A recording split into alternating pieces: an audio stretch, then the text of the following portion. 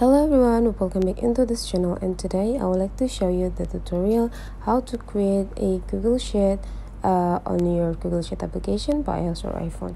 So first thing you have to do before you make sure that you already install a Google Sheets. So you just need to go into the App Store, and after that, go into the search button and just need to type a Google Sheet on your search button.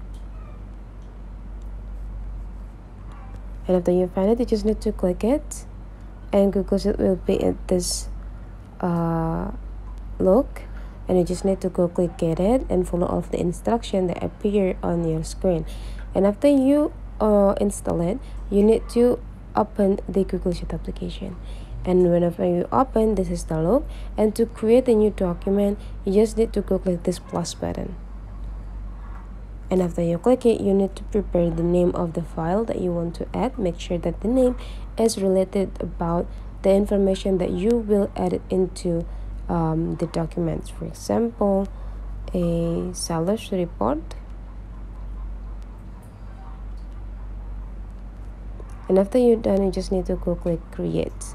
Now the document is ready, and you are ready to add the information on these documents. So to add the information, you just need to go click the cells in the specific part. You can do anything in many places here. You just need to go click it to start the positions, and after that, go click this pencils button and start typing.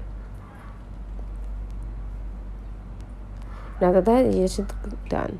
You can just do the same.